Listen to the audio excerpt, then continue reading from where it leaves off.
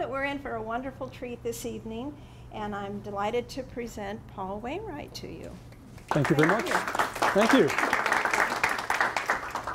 I am just delighted to be here tonight. Every town had a meeting house, and yours did, and I have a photograph coming up later in my talk. But what I'm going to be showing you with meeting house photographs is what your building would have looked like when it was first built, so stay tuned. I find meeting houses are a fascinating chapter of American history that I had either never learned or forgotten about, and so I'm delighted to tell you the story of meeting houses. Turn this on, there we go. For me, it all started as an artistic project. As Susan said, I love photography and I love to photograph old buildings.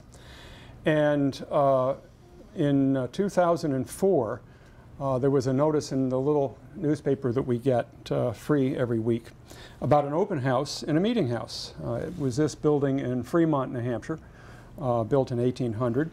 I didn't know anything about meeting houses, but I knew it was an old building, and so I looked up the person in Fremont who was the historian and made arrangements to come at another time and make some photographs.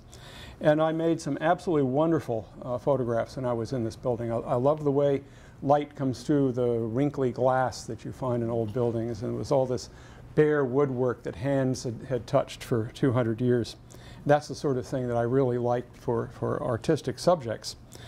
And on my way home, I went through Danville and went right past the Danville Meeting House on a road that I had not been on before.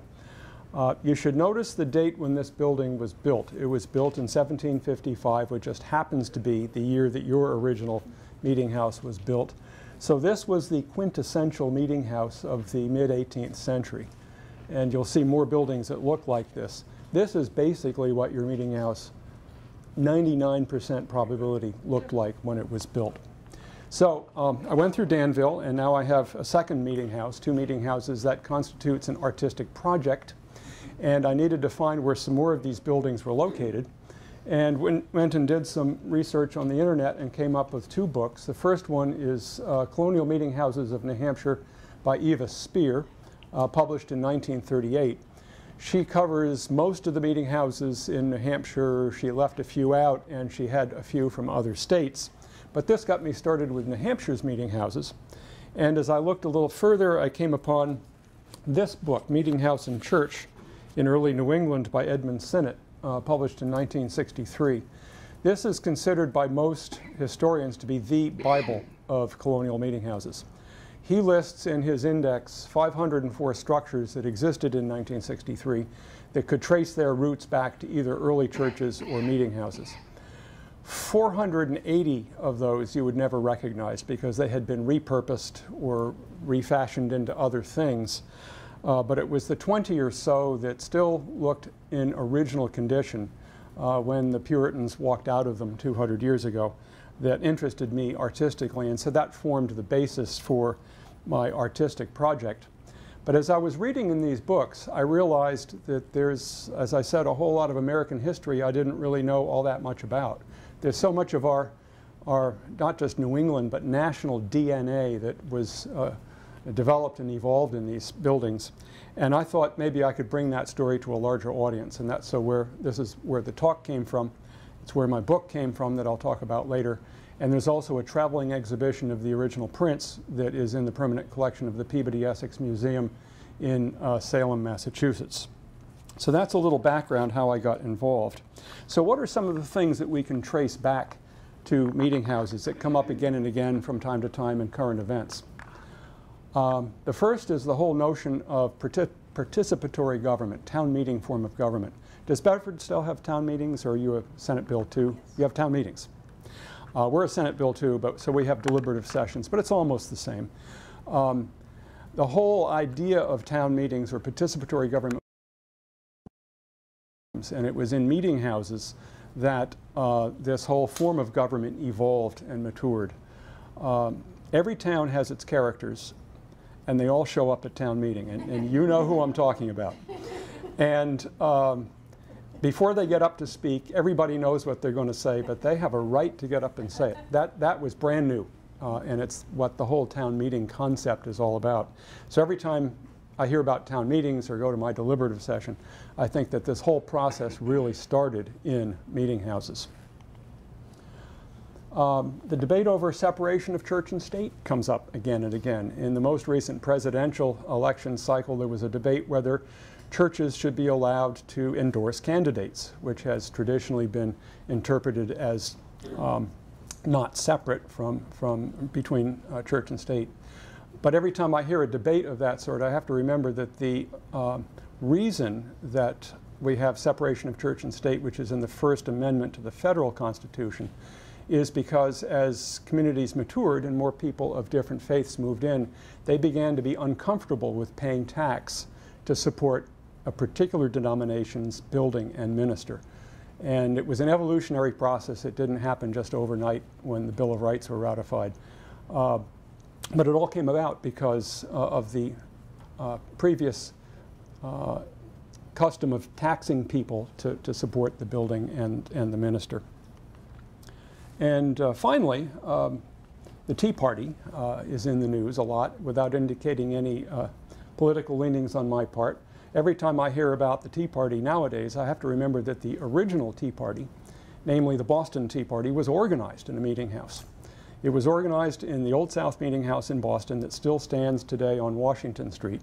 It's part of the Freedom Trail, if you've ever walked that in Boston.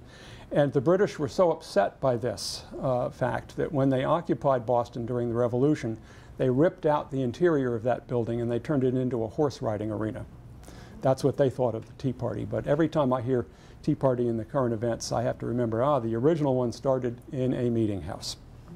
So that's just some of the things that tie these things in with our lives today. We are going to look at pictures of meeting houses, but I need to lecture you for about 2 minutes on who built them. They were built by the Puritans. So who were the Puritans? They were a byproduct of the Protestant Reformation, which started in Germany in 1517 when Martin Luther nailed up on his monastery door some complaints against the Roman Catholic Church.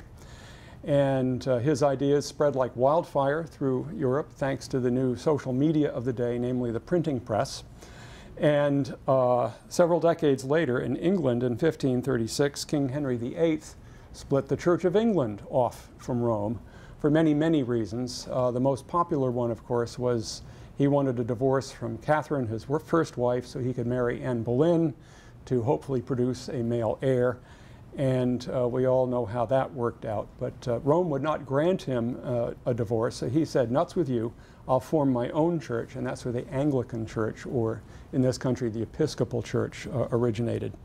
That was 1536, but there were people in England that did not think Henry had gone far enough in separating from Rome. They saw all of the stained glass and the elaborate cathedrals, the vestments, the ceremonies, the statues. They saw all those as getting in the way of the way they thought God should be approached. And they called these things idolatrous vanities. And so they worked for about 100 years to try to purify the Church of England, to get rid of all that stuff. And eventually they failed. The church hierarchy in 1630 got fed up with these guys and said, look, you've got two choices. You can go to the Tower of London over there, or you can get on that boat over there and go to New England and do whatever you wanted. And most people said, I'll take doorway number 2. And so starting in 1630, that's when the real population of the Massachusetts Bay Colony began to happen. And they had a religion that was very different from the Anglican Church, but very strict in its own weird ways. They didn't treat women very well. You could have freedom of religion as long as you believed exactly what the Calvinistic Puritans thought. And if you didn't, they saw you as a threat to the colony, because they saw the Massachusetts Bay Colony as a colony that was set up and ordained by God as an example of how a religious society should work. And if you didn't agree with them, that was a threat, so they ran you out of the colony. So that's a little bit of the background of the people who built these things. So what is a colonial meeting house? Many towns still have meeting houses. Quakers meet in meeting houses. So what, from my artistic definition, is a colonial meeting house? Functionally, it's a building that was built for both town business and for worship. In early colonial times, it didn't make sense to build two buildings. People settled in communities who were religiously like-minded, and so they built one building for both functions. These were usually built with tax money. Again, that was, people saw no problem with that. They were like-minded religiously. There were some exceptions. The colony of Rhode Island, they did not tax people for their meeting houses. Now, a little quiz. Can anybody remember from 7th grade geography class why that might be? Remember Roger Williams, the Baptist? Yeah. Yep. Baptists did not believe in supporting the church with tax money.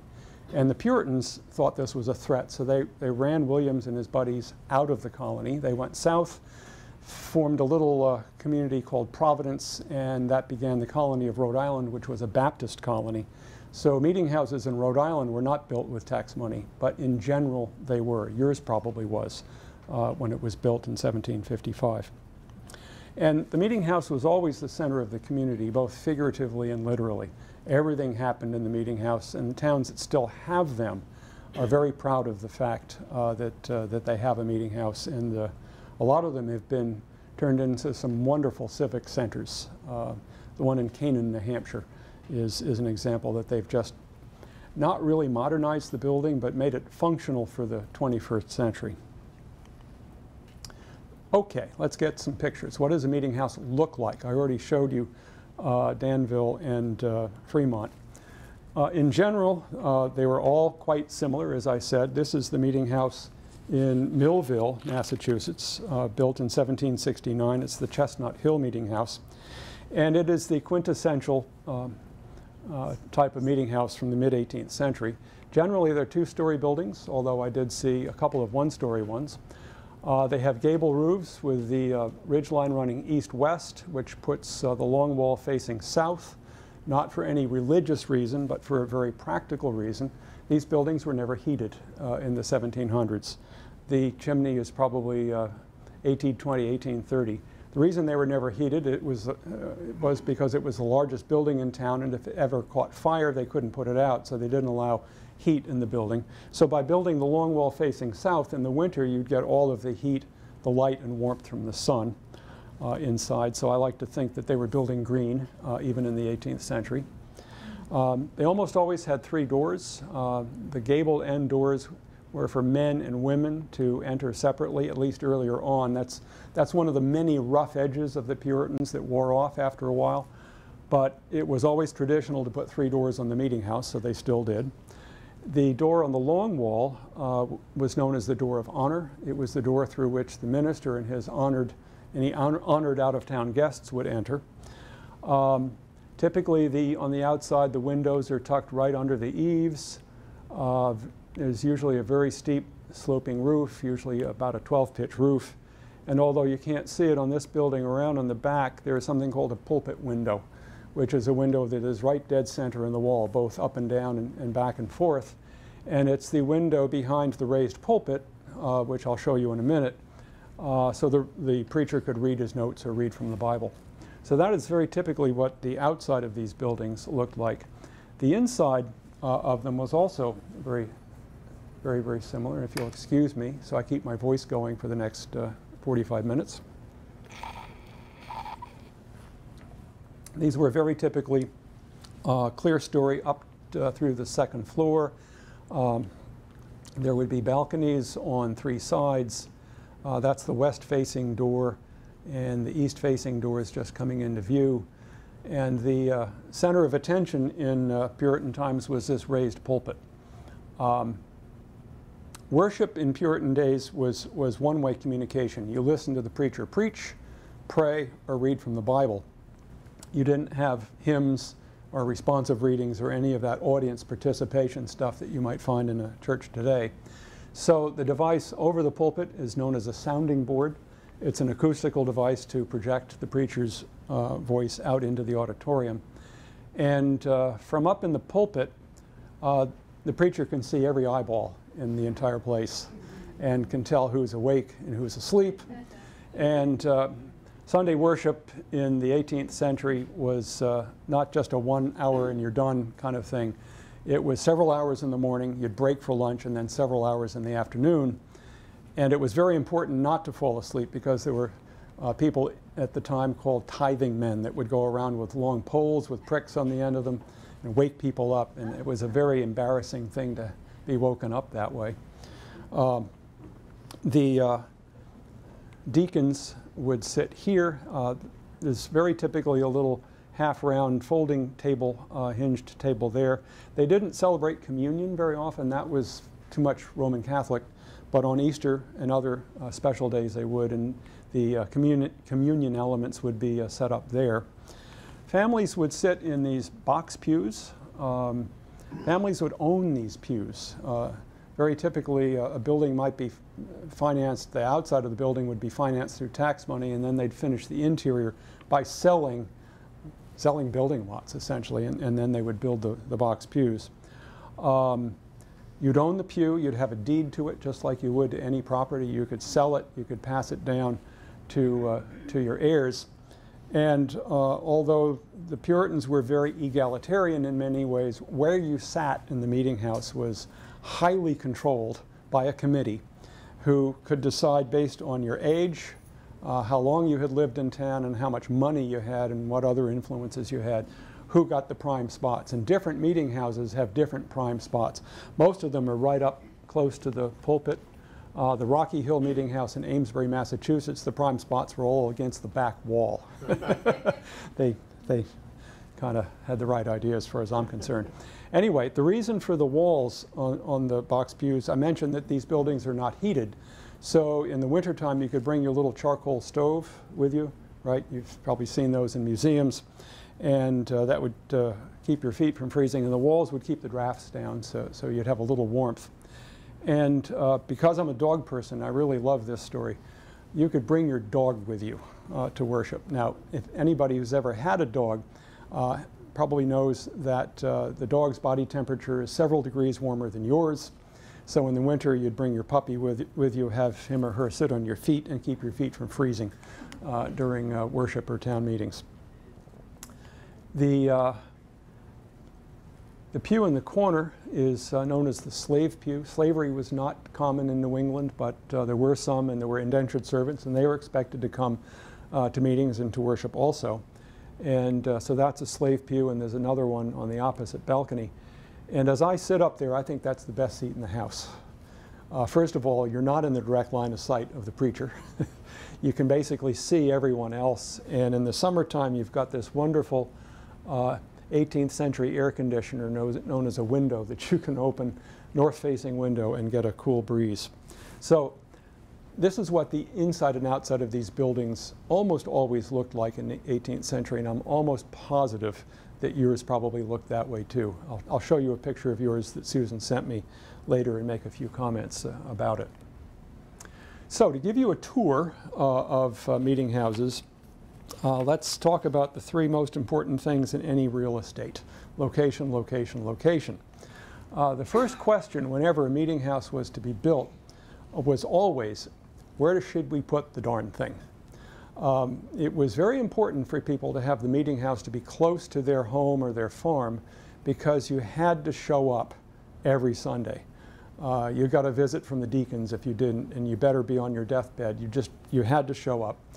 And if the meeting house was far from your home, it was very difficult to get there in the winter, so people would lobby for a long time to get the meeting house close to where they lived. And especially if you were a tavern owner, you would lobby to have the meeting house near your tavern, because people got to go to lunch somewhere on Sundays. So sometimes these disputes would go on for years in towns, and they'd have to call in the selectmen from a neighboring town to arbitrate where to put it. The town of Sandown, New Hampshire, this is the outside of the Sandown Meeting House that we're just looking at. Sandown Meeting House was built in 1773. So in town meeting in 1772, there was a warrant article, just like we have warrant articles today.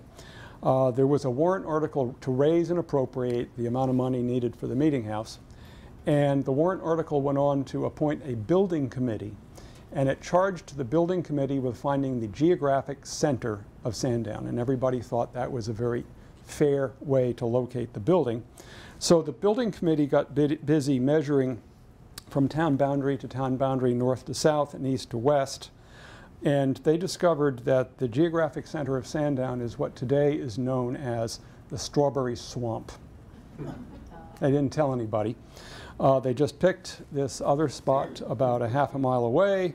It was the top of a nice gentle hill, high and dry. They reported back to the selectmen that this was the center of Sandown, and everybody said, great, let's build the meeting house. So the meeting house was built in 1773, and about 20 years later, an accurate map of town was drawn, and people began to realize that the meeting house is not in the center of town. And a few of the committee members were still alive, and they fessed up and said, yeah, we just kind of arbitrarily picked the spot.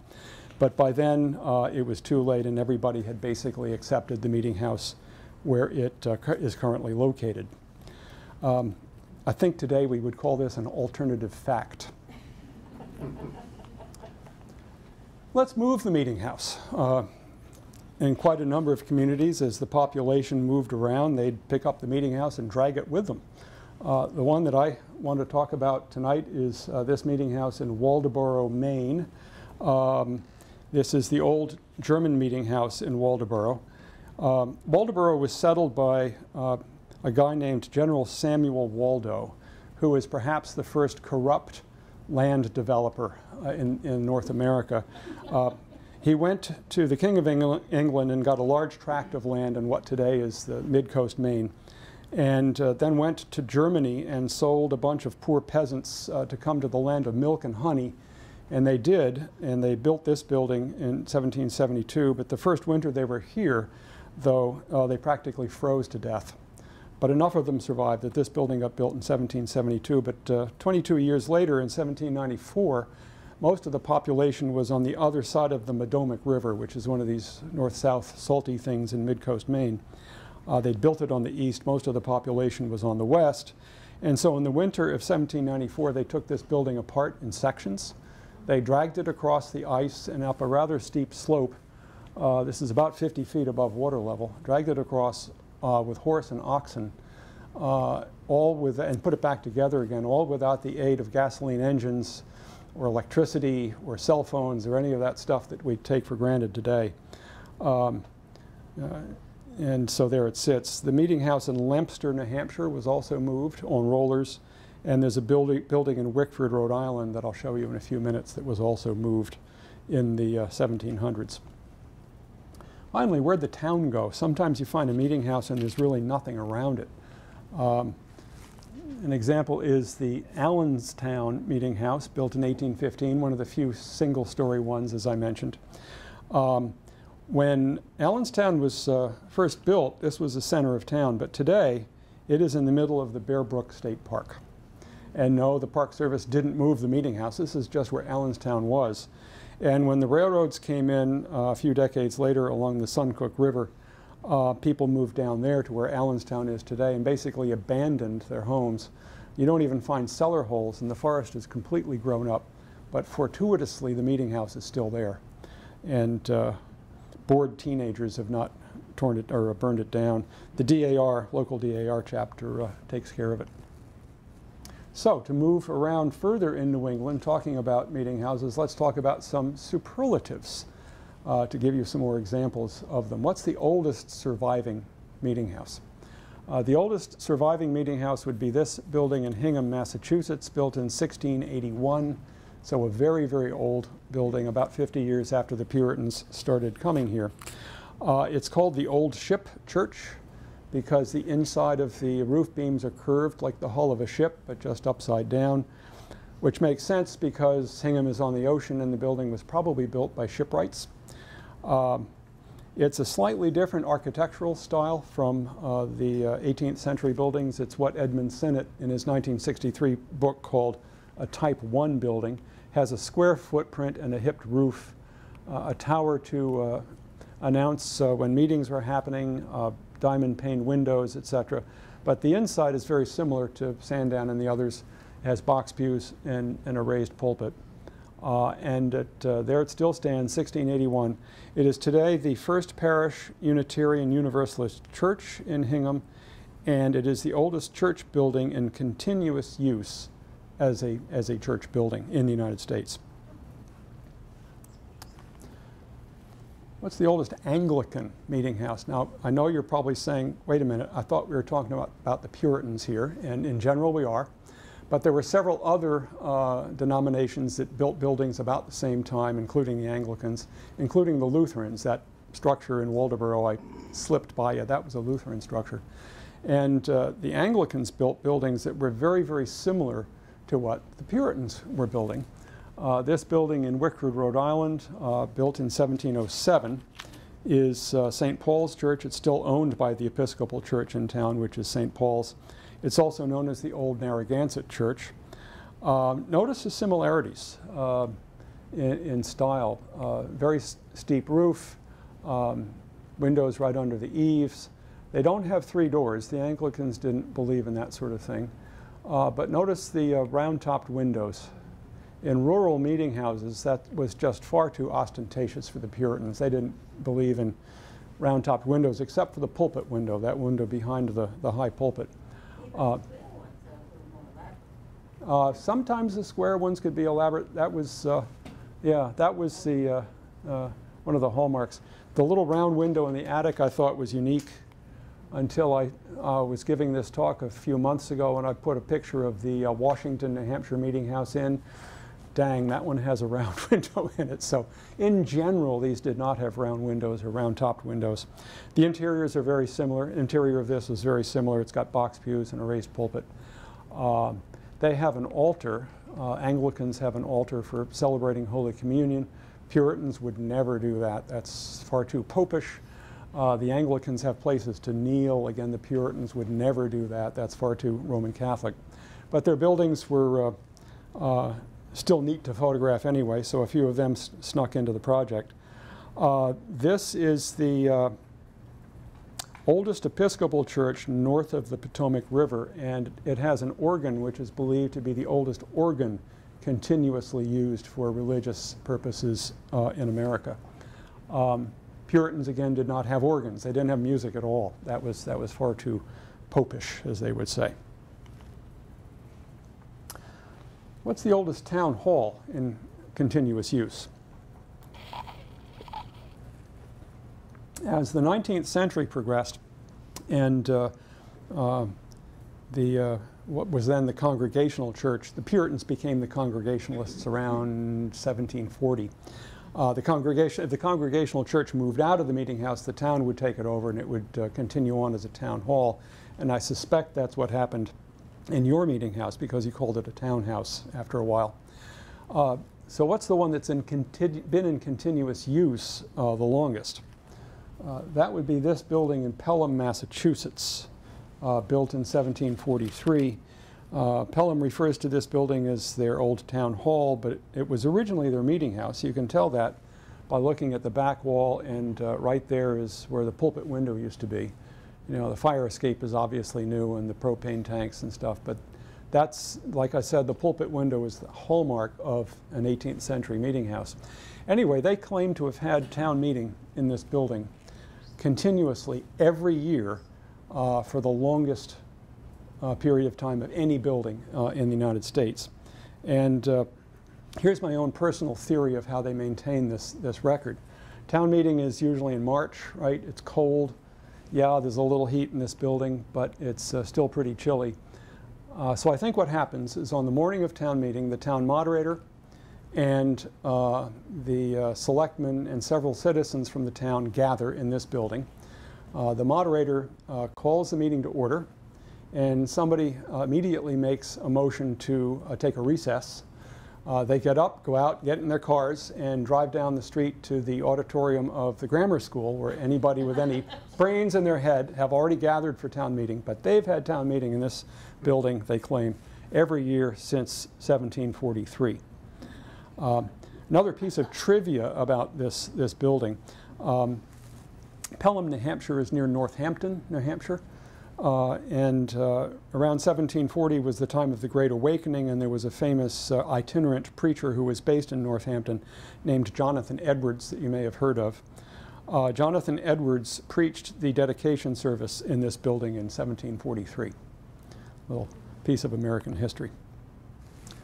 What's the oldest steeple on a meeting house? Now steeples, meeting houses, rural ones at least, did not have steeples. Again, that was either too ostentatious or too much money probably for a rural community.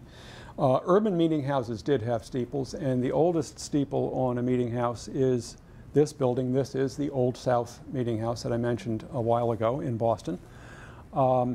The interior of the building has been many, many other things. It started out as a meeting house. It was a horse riding arena during the Revolution. It went back to being a worship space. It was a U.S. post office for a while, and today it's basically a museum space on the Freedom Trail. So as you go through the interior of the building, it's like going through an archaeological dig. There's all these pieces of the building from different periods, but the outside is still original, including the steeple. This is the original 1729 steeple that still exists. And I dare say the neighborhood probably did not look like this when this building was built. Old South, you've probably all heard of the Great Boston Fire of 1872, somewhere in your travels. The Great Boston Fire stopped about a block away from this building, so fortuitously it was saved. This is the oldest steeple in New Hampshire. I spoke in this building back in January, and they made a big deal about having the oldest steeple in a rural meeting house. And so I gave this talk at historic Deerfield a number of months ago, and somebody from Wethersfield, Connecticut put up his hand and said, "What about the Wethersfield Meeting House?" And I looked up in Sinnett's book, and dang, yeah, the Wethersfield Meeting House has an older steeple. So this is at least the oldest one in New Hampshire. I need to write to the people in Amherst and correct them. Their steeple was built in 1772. Second oldest, I believe, is Hampstead, New Hampshire, not far from where I live. The building is older, but the steeple was built in 1792. Look at the shape of the steeple. This very pointed shape is the same on all three of these buildings. That's known as a Puritan steeple. It was very common in the 1700s and early 1800s to build steeples that had that structure to them. What's the building with the most original glass? Now, why would glass be important? Glass was expensive in colonial times, and so if you were a town that could afford a lot of glass, again, this is one of the very subtle ways that the Puritans would kind of be one up on their neighbors. If you could put a lot of glass in your meeting house, you were demonstrating to the world that you were a very wealthy town. And the building with the most original glass still remaining is, I believe, this building in Amesbury, Massachusetts. It's the Rocky Hill Meeting House in Amesbury, built in 1785. And I'm told that about 75% of the panes of glass in this building are the original 1785 panes of glass. It's just amazing that it's lasted that long. And I'm just glad I don't have to wash all those windows. Now, there's three things you need to remember about this building, and they're going to be on the final exam in a few minutes. And because I can't test all of you, I'm going to let Susan be the class representative since you invited me. So Susan, there's three things you need to remember. One, it was built in 1785. You can write this open book, so you can write notes. It's in Amesbury, which is near Newburyport. That's significant. And it was built by a local master builder named Timothy Palmer, P-A-L-M-E-R, Timothy Palmer. Got to remember those three things. We will come back to that. What's the best restoration? I saw quite a number of buildings that were morphed into other things and then reversed. The one I wanted to talk about tonight is this building in West Barnstable, Mass. Built in 1717. West Barnstable, this building is right off the Mid-Cape Highway. So 1717 is a fairly old building. And in the mid-1800s, about 1850, it's a congregational church. The congregation voted to modernize their building. So they took down the tower that existed. They took off this appendage, which is called a porch. That's got a stairwell in it. They put the main entrance on the narrow end of the building. They ripped out the pews on the inside and put an aisle running lengthwise from one gable end to the other and put their pulpit up there. And starting in 1850, they put a little dinky steeple on the roof, really quite embarrassing, I think. And for about 100 years, this was just a very nondescript rural congregational church until about 1950, when somebody realized, hey, I think they made a mistake 100 years ago. And they got an effort together to undo some of that and bring the church building back to an earlier period, not to 1717. They brought it back to the early 1800s when the tower was added. They knew what the tower looked like because there was a sketch, and they knew about the stairwell, the porch, and things. But they didn't really know much about what the woodwork looked like inside until they realized in 1850, when the building was ripped apart, that the wood from the pews was sold at auction. And there were several dining rooms in West Barnstable that had wainscoting on the walls that were made from the old pew wood, so the carpenters could go in with their calipers and exactly duplicate the moldings that were used. You know, you didn't go to Home Depot to buy moldings in those days. Carpenters brought their own planes and they made all their own moldings. And that's one of the ways you can tell, in some cases, who built what, because the planes would also be handmade, and so everybody's plane was a little bit different. So they can tell who built things very often from looking at the moldings. But that's how they recreated the pews in this building. It's marvelous. I've been to a church service there, a church service a number of years ago. You walk in and you think you're in the early 1800s. There's light and heat. There's still no plumbing. If you want that, you go to the parish house. But there's light and heat, but it's all recessed, so you don't see it. And you really think you're back in the about 1820s, early 19th century. What's the biggest dispute? I already mentioned that where to locate the meeting house was very frequently a bone of contention. The story I wanted to tell, though, took place in the little town of Brooklyn, Connecticut. Brooklyn is in eastern Connecticut, sort of on the midway up the border with Rhode Island. This is their meeting house, built in 1771. It's on their town green. The steeple, notice the Puritan steeple again, the steeple was added in the early 1800s. So when this building was being proposed in town meeting in 1770, there was a warrant article, et cetera, that raised and appropriated the money, and it assessed everyone in town in proportion to their property, very much like we have property tax today. It assessed everyone their portion of the fee to build this building.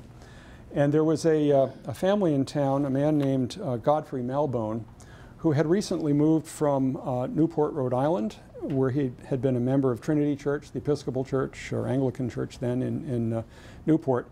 And he had a lot of land, and he was assessed like 20% of the cost of this building, and he really didn't want to contribute to what was then the Congregational Church. So there was a colonial law in Connecticut at that time. It was one of the transitional laws separating church and state. There was a colonial law that said, if you're a member of another denomination, and if that denomination got their building finished before the town finished its building, then you did not have to pay your assessment. So Malbone got together with 10 or 12 other families, got themselves sponsored as a mission church of Trinity Church, Newport, Rhode Island, and they got busy building their building. And because they did not need to go back to town meeting to make all their decisions, they got their building built first. And it was this structure that they built. They got it done a few months ahead of the town, and didn't have to pay the assessment for the meeting house. Notice the round-topped windows. You know you have an Anglican structure.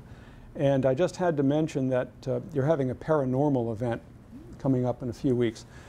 This cemetery, I didn't notice anything when I was there, but evidently it's one of the hotbeds of paranormal activity in New England. And since I've written the book and done the talk, I occasionally get emails from people wanting to know if they can get in like I run it, and I don't. It's still owned by It's Trinity Church in Brooklyn. The Episcopal Church built their new building around 1850, and this is used for weddings and summer worship, that sort of thing. What's the building that's been used for the most other things? Many of these buildings were repurposed, as I mentioned, and have served many, many purposes. The one I wanted to talk about was the Linfield Meeting House in Linfield, Massachusetts, just north of Boston, built in 1714. When it was first built, it looked just like all the others I've been showing you. It had a pulpit window in the back and the 3 doors. This would be the back of the building, so there used to be a door of honor on the front, and it had balconies around the 3 sides and raised pulpit, just like all the others. That was in 1714. In 1836, so 120 years later basically, a floor was added, and the Congregational Church at that point had built their new building, which is right behind where I'm standing. A floor was added, and it served as the town hall downstairs and a meeting space upstairs. That was 1836. After 1892, it was the town's primary school. They evidently divided the interior into various classrooms, and it served as their primary school starting in 1892. In the early 1900s, it was their fire station. They took off some of the wall on that end and put some large doors and parked fire apparatus in there. And starting in 1960, the Linfield Historical Society has taken it over and has been slowly trying to undo all of this abuse to their building. This is also a good example, though, of something else that I saw a number of times as I traveled around New England. This building was enlarged in 1782, back when it was still a meeting house. And the way they enlarged it was they cut the building in half, dragged the halves apart, and they filled in the middle. I thought this was just the stupidest thing until somebody in one of my talks who was a timber framer said, Paul, you know, look, it's a lot of work to timber frame an end wall. You know, look at all those windows you got to account for, and the door, and the whole truss system for the roof. That's a lot of work. It's a lot less work to cut the building in half, pull it apart, put in a few new roof trusses, and fill in the middle. And I saw that here. There's a large Congregational Church in East Derry that was enlarged that way, and there's also what is today the Episcopal Church in West Claremont was enlarged that way. If you go up in the attic, you'll notice in all of these buildings that the trusses in the middle are a little bit different. That's because that's the way they enlarged the building. What's the most interesting graveyard?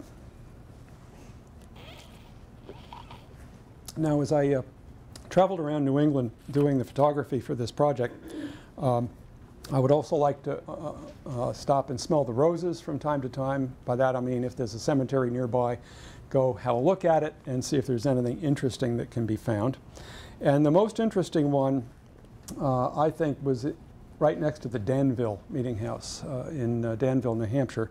For here is buried one Josiah Philbrick, who died in 1863 at 64 years of age. That's not too terribly unusual. Just as a side note, though, I love the things that they write on gravestones. Let me read this one to you. It's really good. Oh, may this death remind us all that here we've no abiding place, but the next shaft of death that falls may call us to our resting place. Isn't that a cheery thought? Anyway, Josiah Philbrick, buried right next to him is his wife, Sarah P., wife of Josiah Philbrick, died in 1870, a few years after him. That's not too unusual. Right next to her is a Sarah Q., infant daughter of Josiah and Sarah Philbrick. Okay, it's a little unusual maybe to name girls after their mothers, but usually it's boys that get named after their fathers, but I suppose you could name a girl after her mother. But as we look on the other side of Mr. Philbrick, there's another Sarah. Starting to notice a pattern here. Another Sarah, wife of Josiah Philbrick, and daughter of, et cetera, et cetera. And if you look at the dates, this Sarah predeceased the other one we just saw. And if that's not enough, parked right next to her is another Mrs. Sarah Philbrick, wife of Josiah Philbrick. et cetera, who predeceased the other two. So this is the original Sarah. And if you look at the dates, this would have been the mother of the infant daughter who died, and the mother probably died in childbirth.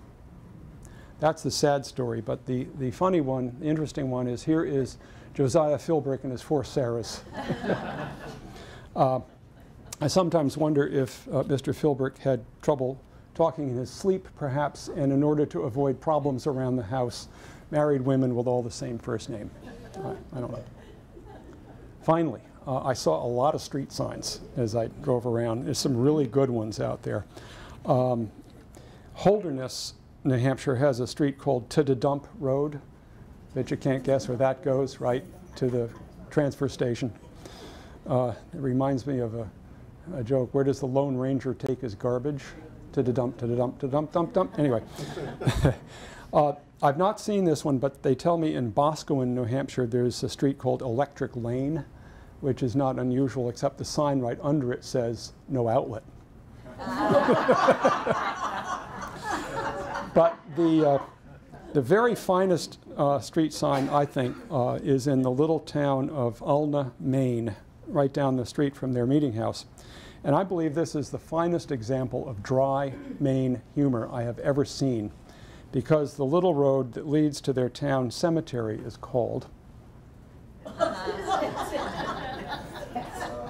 That's it.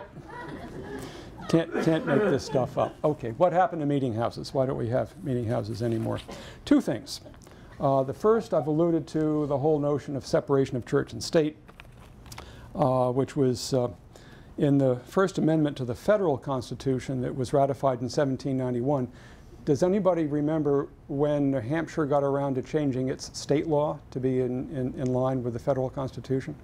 It was the Tolerance Act of 1819, so a couple of decades. But as I said, the whole separation of church and state was an evolutionary process that took place for quite a while before and quite a while after the First Amendment. But this presented a lot of problems for towns that only had one building, and so what do? You know, okay, we've got to separate church and state here. Many towns in true New England frugality built a floor at the balcony level and had church upstairs and town hall downstairs.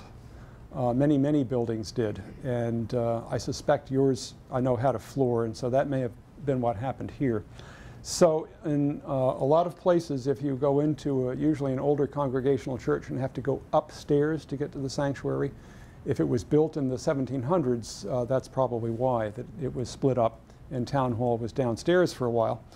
At the town of Rindge, down on the Massachusetts border, this was their meeting house, built in 1796. It looked just like Sandown and all the others. In 1839, they built a floor. Made it a 2-story building, put on a steeple, and to get to the sanctuary, you'd go in upstairs, and to get to town hall, as late as the mid-1990s, you would go in what used to be the door of honor. And the town still owns the first floor of this building. There's a number of other towns around that have the same arrangement. So separation of church and state was one of the things that motivated people to get rid of meeting houses. The other was perhaps a more significant, wide-reaching thing. It was a book. I'm speaking in a library, so I'm glad to sort of plug books here for a minute. There was a book written by Asher Benjamin in 1797 called A Country Builder's Assistant. Benjamin was a contemporary of Charles Bulfinch, who is better known for a lot of big buildings. He built the Massachusetts State House, for example. But Asher Benjamin perhaps had a wider reach because up until the late 1700s, country builders didn't really have architects to work from. They copied one another.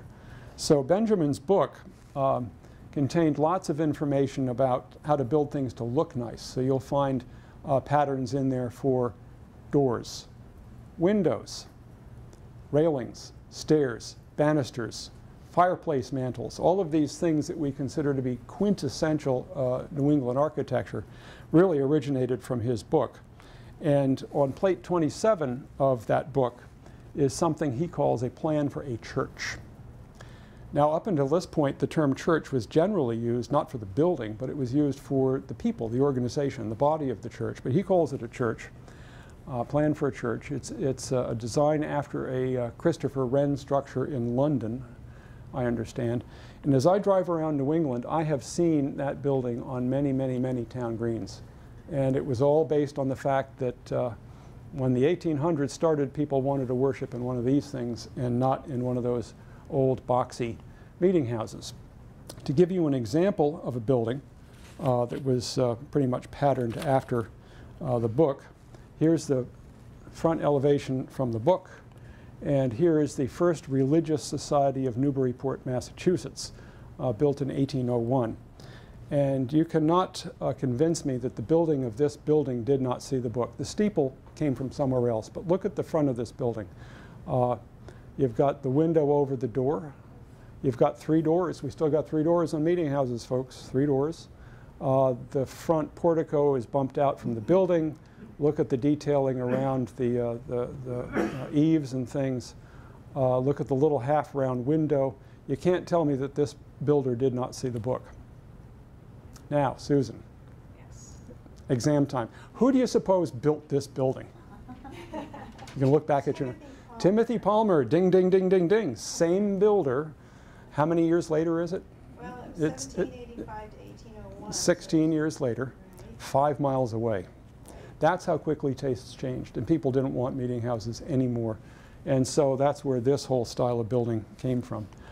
Here's the interior elevation from the book, from Benjamin's book. And here's a not very good photograph of the interior of that building, because it's not one of mine. Look at how the pulpit is structured. It's up on pillars, stairs on both sides. Look at the window over it. It's almost a carbon copy from the book. So that's what happened to meeting houses. Sometimes, in order to produce something that didn't look like a meeting house, towns would take their meeting house and turn it into one of Asher Benjamin's buildings. And in order to do that quite frequently, since the long wall used to be the main entrance and the long wall would face the street, in order to have the entrance through the short end of the building, they would pick the building up and rotate it and put it down, and then put a steeple on the end of it. And this is the former meeting house in Southampton, Massachusetts, that was built in 1788, looked just like all the others. In 1882, the tower was added, and in 1840, the building was turned 90 degrees so that the short end faced the street, and it was turned into what we would today consider to be a very typical New England congregational church. So let's talk about Bedford just a little bit.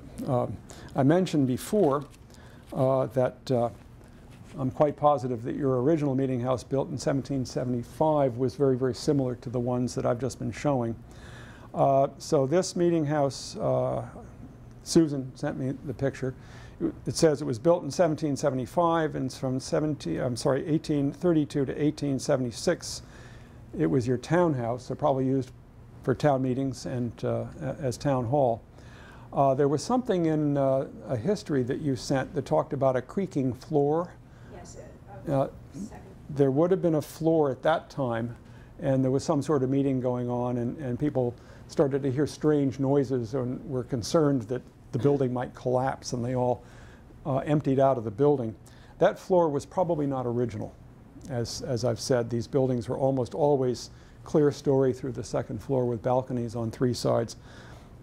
3 doors, 2 on the gable ends and 1 on the front. I suspect, I don't know what orientation this is, but I suspect that this is the back wall.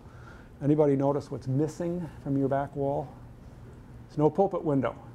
So somewhere around 1832, probably, when they took the pews out, they probably took the pulpit out and took the pulpit window out. If the building were still here, we'd go look at the clapboards. Sometimes you can see where the clapboards have been altered. But anyway, I suspect this photograph was probably made close to 1876. Photography did not exist before 1832, so this is certainly in probably towards the end of its life. Do you know the location? Do I know the location? I haven't the foggiest idea. Same location. Yeah, yeah, yeah, yeah. So your current town hall was built 1909, 1910? 1910. 1910. It is a very historically significant structure, but it's far too young for my book. So that's why it's not in the book. And I think I also remember that at some point one of the buildings was rotated Right. Mm-hmm. 90 degrees. Yeah, yeah, yeah. It's very, That might have been the second one. could be. The second one burned in 1909, I think I read. Right. Yeah, yeah, yeah, could be. Okay, let me finish up by talking a little bit about the artistic work. All the color photographs I've been showing you were digital and basically made to show what the buildings look like. I work artistically with something called a view camera. This is probably the same technology from about 1880, 1890, except the lens is better and the film is better. It's a very simple device. There's a lens with a mechanical shutter and mechanical diaphragm. There's a bellows to keep the dark inside. And there's a place in the back to put a film pack so that when you make the exposure, if you've ever seen somebody at one of these cameras and they're pulling this slide out, what they're doing is the film pack has a dark slide so the film doesn't get exposed when you're carrying it around in daylight. And once the film pack is inserted into the camera and you remember to close the shutter, which I forget to do sometimes, once that happens, it's dark on the inside and you can pull that slide out. Now the film is open so that it can be exposed when you make the photograph. You'll notice there's no viewfinder on this camera. The way you focus the camera is you take the film pack out and there is a frosted glass called a ground glass that snaps into place in exactly the same place the film will be when you put film in the camera. And you open up the shutter, open up the diaphragm, and the lens throws on this ground glass the exact image that the film is going to see. And in order to see that in daylight, you have a cloth called a dark cloth that you throw over your head. You know, so if you've ever seen an old movie with the guy under the cloth, right, that's me under that cloth. Here I am at the Leominster Meeting House. I think I'm photographing the door, demonstrating my use of a dark cloth. I take my artistic work very religiously. Here I am in one of my more prayerful moods. I think I'm photographing a fire escape in that photograph. I still work in a wet darkroom. Who was I talking to before that has an enlarger? You do. You need to get that enlarger out of the closet and set it up. This is set up for developing film. I have a machine called a Jobo processor, which is a German machine that very evenly will agitate the film for very even development. It's not made anymore, so if you want to buy one of these on eBay, it's more expensive than they were when they were made because they're just scarce. Here's the same room set up for developing prints. My enlarger is on this table just out of sight in the corner. There's a developer, stop bath, fixer, and various wash baths for washing prints when you're done. I like the tactile nature of working in a darkroom with photographs. I worked at a computer during a day job for far too long to feel terribly artistic at a computer. But I just love the mood of working. It's a very Zen-like process, working in a darkroom. An example of some of the things I go through to make my photographs out in the field. What I'm doing here is I'm photographing, that's the pulpit window on the back of the Rocky Hill Meeting House at Amesbury. And people who use these cameras like to eliminate converging lines in the photograph. You know, if you take a normal camera and point it up at a building, the building kind of leans in, right? It's called keystoning. You can eliminate that with one of these by keeping the back absolutely vertical and just raising the lens. That keeps all the lines in perspective. But there's only so far you can do that. You run out of image if you go too far. So sometimes I just need to get the camera up off the ground, and so I drive around with this roof platform that I can set up on my Volvo. If you've ever seen, there's a famous photograph of Ansel Adams out in the middle of the desert someplace on the top of his 1935 Woody making a photograph. I figured if that's good enough for Ansel, it's good enough for me. And here's the photograph I made at that time. Now I said you try to keep the lines all parallel to the edge of the picture, but you'll notice if you kind of look at this, it kind of looks like the window is leaning to the left. right? That's because the window's leaning to the left. On the ground glass on one of these cameras, there's grid lines so that you can kind of line things up. And on a couple of occasions, I just worked like crazy trying to get a window to line up with the grid lines until I realized that the silly window's not square. What I would do in that situation is I would line up the sill of the window or the clapboards and just let the window do whatever it wants to do. You know, after a couple of hundred years, walls kind of do those kinds of things. Another example of work that I do to make a photograph, this is in the inside of the same building in Amesbury. Now these are municipal structures. You know, there's no stained glass or anything. There's not even a cross on the wall like you would find in most churches today. But as I was up in the balcony, finished making a photograph up there, I leaned over to ask a question of the person who was babysitting me, basically, while I was in their building. And I looked down and I realized right here at the intersection of those box pews, there's a cross in those pews. How can I make a photograph of that to look like a cross? So I had to go off and do some woodworking, which is my other great joy in life. I built a plywood contraption that I could put a tripod head on the end. I made it so it would gently clamp to the balcony so as not to mar their precious building. The lens is exactly centered over the intersection of the pews using a plumb bob. There's a 45-degree angle mirror so I can see that ground glass. I went to the drugstore and bought a pair of those reading glasses that had exactly the right focal length so I could see the ground glass. And here's the photograph that produced. It's one of my favorites for a number of reasons. It's what Ansel Adams described as pre-visualization.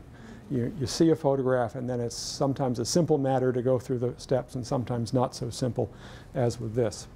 Now, I mentioned that in Puritan worship, they didn't have any music. And so I needed some music for my slideshow. And there's a colonial era, born in 1744. And I'm searching for the name, so let me grab. Do you ever have senior moments? I hate when that happens. William Billings. William Billings. Anybody ever hear of William Billings? Probably not. It's usually just the church organist who's heard of William Billings. Born in 1744, died in 1800, and lived in Boston. And so he was writing music right at the period when all of these buildings were being built and used. But as I said, they did not have organs or instruments of any sort in Puritan buildings. And so all of his music is a cappella. And so I needed some piano music for my slideshow.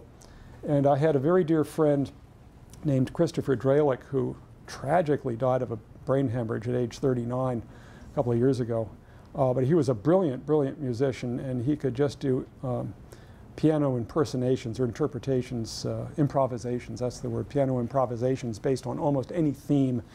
And so I said, Chris, I need some music for my slideshow.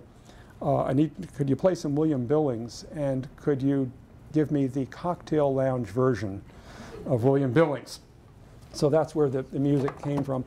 I'm going to play this, and it takes about 2.5 minutes, and then I will be back to take your questions. Here we go. Hopefully the sound is still working. Yes.